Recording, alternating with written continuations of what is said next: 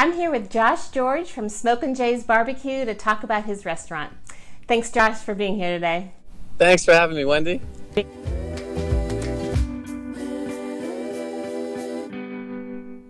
I'm Wendy Carter, and we're talking with Josh today to bring exposure and awareness to the community that his restaurant is still open during this time of social distancing, and to encourage you to support them and order their carry-out food.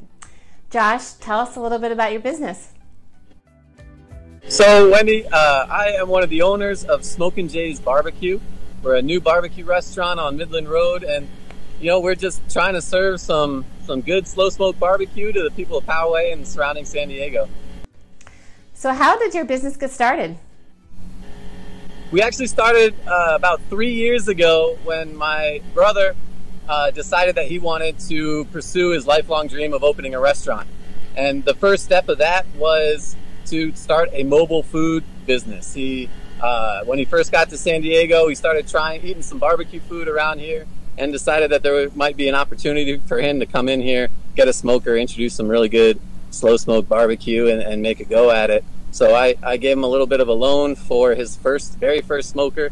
He hooked it up to his SUV and dragged it all over San Diego County, going to farmers markets, fairs, festivals, eventually offices and apartments, dragging the smoker out, throwing up a tent next to it, and serving some delicious food straight from the smoker. Well, you guys have created quite a buzz around town and have some delicious barbecue, so we're so glad that you're here. We're thrilled. The community has just welcomed us with open arms from day one. The minute we cut the tape on our new restaurant, we had a line out the door, and the people of Poway have just been absolutely incredible, the most supportive customers that we ever could have imagined. Now, you have quite a background, Josh. You were in the Olympics. Tell us about that. Yeah, so prior to working with Smokin' Jay's, my main job was as a professional athlete. I've been a professional wheelchair racer, and marathoner since 2004. I've competed in 4 Paralympic Games, and I'm actually training for my 5th.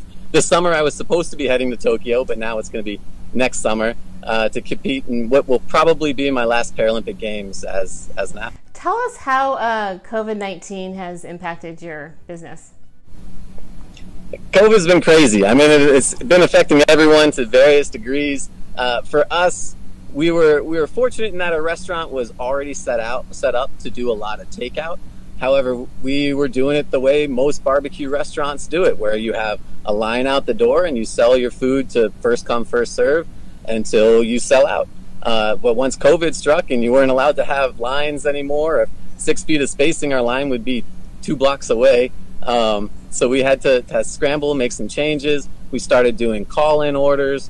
We started doing online ordering, and we partnered with a lot of the third-party apps like Grubhub and Uber Eats and DoorDash to start offering some of our items on their services. But we've also, we've hit some snags in the road as well. We keep hitting different supply chain issues to get our raw materials, our raw meats, and some of our produce. We originally had to remove collard greens from the menu because the greens we needed were getting hard to find. Now we're hitting a meat shortage, so every week it's sort of a scramble and a game. Every day, really, it's a scramble to get the food that we need to be able to serve our customers. So you're basically offering your full service menu, except for the third-party delivery companies? Exactly. If you order online via our website, or if you come into our restaurant, we have our full menu. It's available. Sometimes we might sell out of items a little bit earlier just because we can't buy as much as we used to be able to, but we still have the full menu. And then on the third-party apps, we're offering a sandwich menu and our pecan pie. And how can people place online orders? What's your website address?